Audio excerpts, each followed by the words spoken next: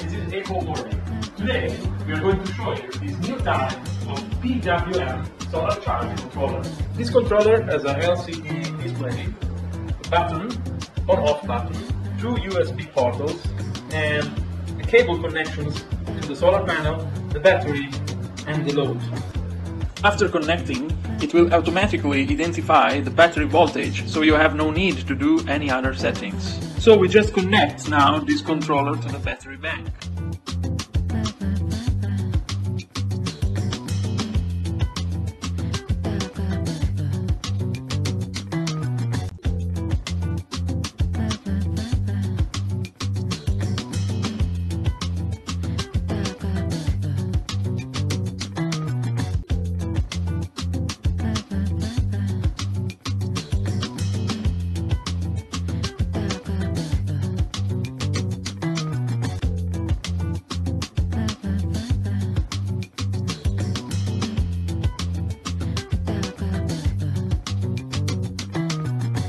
To connect the solar panel by using two extension cables. The MC4 end is for solar panel, while the cable end is for the controller, from positive to positive and negative to negative.